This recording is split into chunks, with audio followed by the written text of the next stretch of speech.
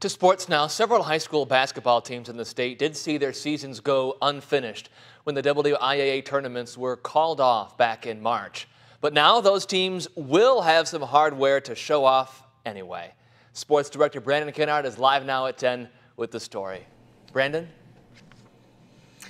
John, well, all players and coaches I've spoken with understand why those tournaments were called off. No one was happy about it, but the WIAA is making a nice gesture this week as it's sending trophies, plaques, and medals to all 56 teams that were still alive when those tournaments were shut down.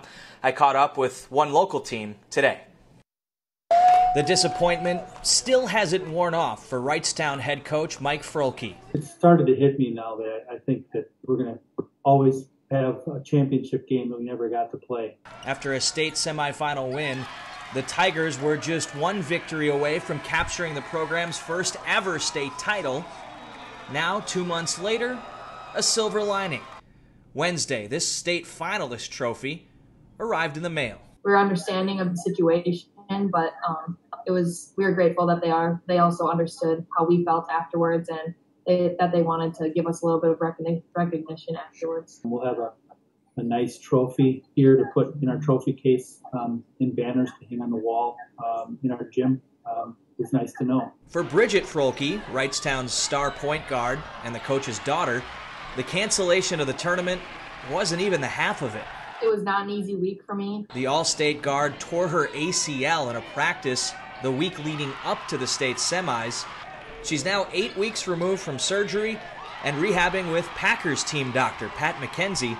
Frolke is still on track to play Division I hoops at the University of Missouri, Kansas City. They're so supportive. My head coach actually tore her ACL 4 times, so she understands the length of the rehab process and the emotions that go through someone that is experiencing an injury. They're just super understanding, and they want to help me in any way they can. As for Coach, he'll be back on the sidelines next year.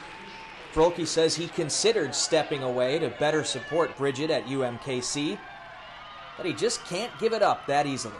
Coaching is really part of who I am, what I do, and I love it. Bridget knows, my wife knows that I don't know if they want to be around me if I'm not coaching.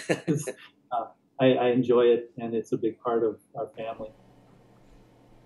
A couple of the Tigers' key cogs reflecting on a great season. They went 25-2 and won the Northeastern Conference for a 4th consecutive year. Packers news today, the preseason